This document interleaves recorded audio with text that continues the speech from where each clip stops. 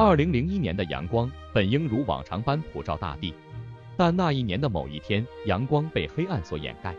一个令全球震惊的恐怖攻击，不仅重塑了世界的政治版图，也重新定义了和平与战争的界限。回到那一年，众多目光都聚焦在了一个地方——阿富汗。对于这片古老的土地，人们或许对其有着风味独特的印象，如山岭起伏、沙漠蔓延、古老的城市和繁忙的集市。然而，那一年的阿富汗却成为了全球的焦点和政治漩涡的中心。那是一个悲伤而又焦虑的时刻。恐怖分子基地组织在不为人知的角落里谋划并执行了一系列的攻击，带走了无数无辜的生命。而那些惨烈的画面似乎永远地烙印在了人们的心中。受此刺激，许多国家开始反思自身的安全局势，并寻找那些可能对全球和平构成威胁的势力。然而，在这背后，更多的是国与国之间的权力博弈和政治策略。随后，美国决定采取行动，打击这一横行于阿富汗的恐怖势力，并且得到了多国的支持和响应。这并不只是一场简单的军事行动，更多的是一场与恐怖主义的思想战。此时的阿富汗已经被塔利班武装势力所控制，并且为基地组织提供了庇护所。因此，对于美国及其盟友而言，消除塔利班的控制并削弱基地组织的势力，成为了当务之急。但战争从来都不是简单的，这不仅仅是一场军事上的冲突，还涉及到了地域、宗教、文化以及多方面的复杂因素。对于联军来说，他们需要在摧毁恐怖势力的同时，也要考虑到民众的生活与未来。如何在这样的困境中寻找平衡点，是每一个参与国都需要面临的问题。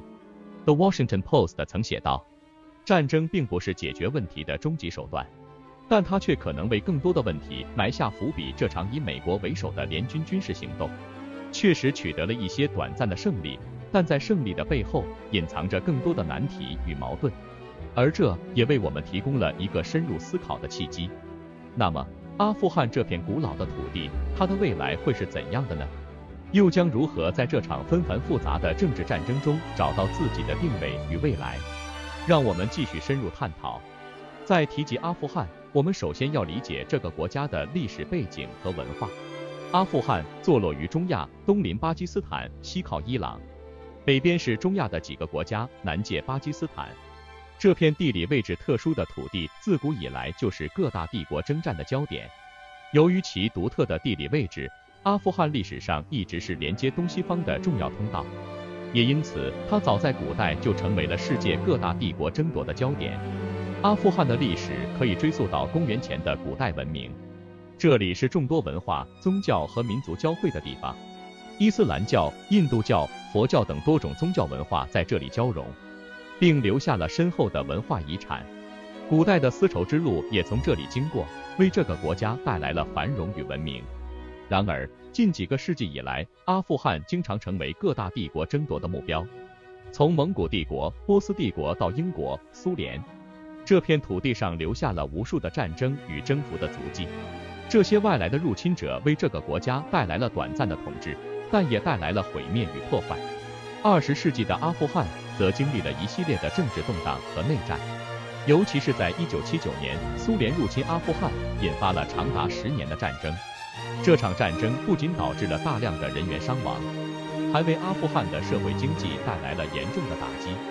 在苏联撤军后，阿富汗再次陷入了长达近20年的内战之中，直到2001年塔利班政权的建立。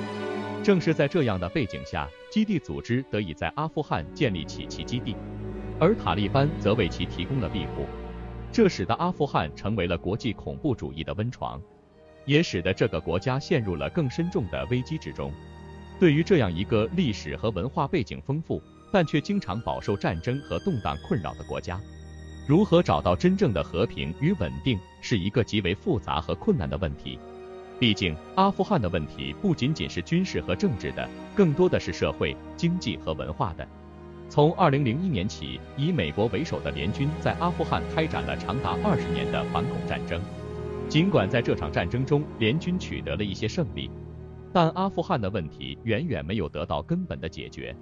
真正的和平与稳定需要的不仅仅是军事上的胜利，更需要的是全方位的努力，包括政治、经济、文化等各个方面。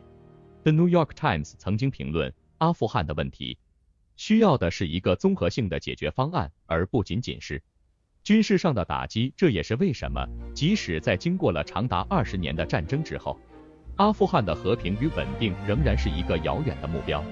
在这样的背景下，我们需要更加深入地了解阿富汗，更加全面地思考其问题，寻找真正有效的解决方案。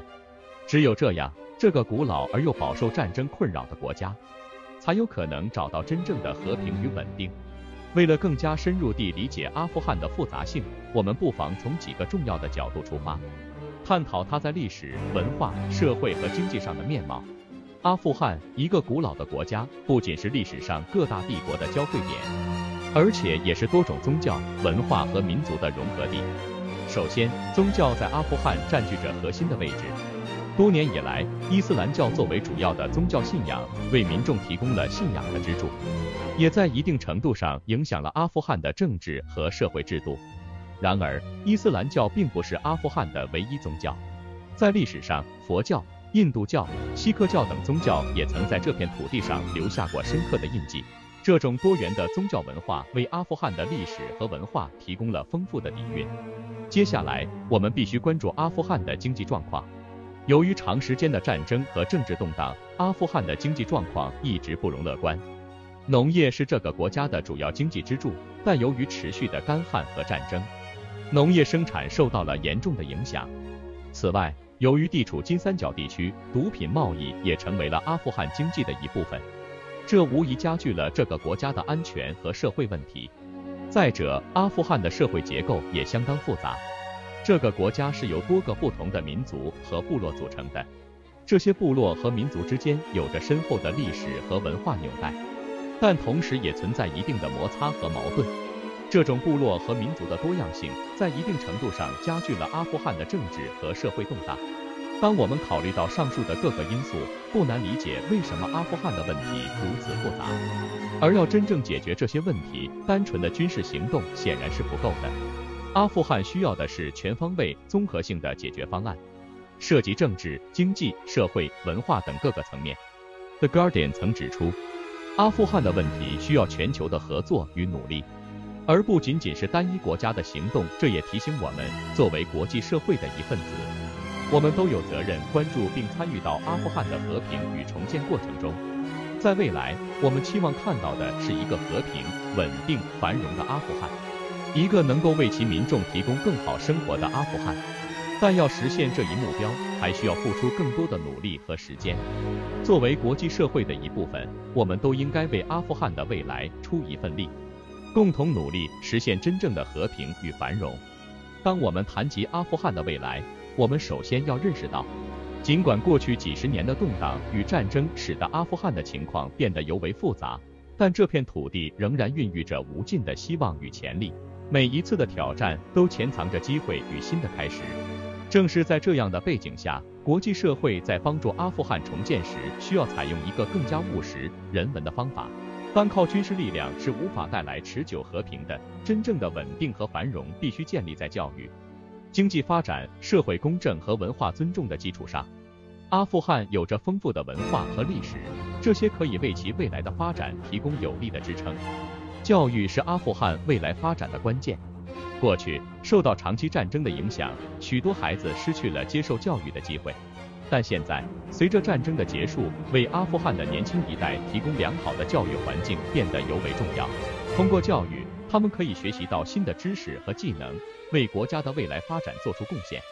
经济发展也是不可或缺的部分。阿富汗有着丰富的自然资源，包括矿产、农业和手工艺品等。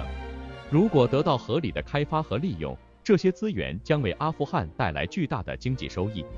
同时，国际社会也应该为阿富汗提供技术和资金的支持，帮助其发展现代化的经济体系。在文化上，阿富汗的多样性是它的一大特色。阿富汗是多种宗教、民族和文化的交汇点，这种多样性应该得到尊重和保护，而不是成为分裂的原因。国家的统一和和平需要建立在对所有民众的公正和尊重之上。综上所述，阿富汗的未来充满了希望和挑战。但是，只要国际社会与阿富汗人民携手并肩，共同努力，这个古老的国家一定能够走向真正的和平与繁荣。我们期望在不远的将来，当我们再次提及阿富汗时，不再是战争与动荡，而是和平、稳定和发展的典范。让我们共同为阿富汗的美好未来祝愿，并为之努力。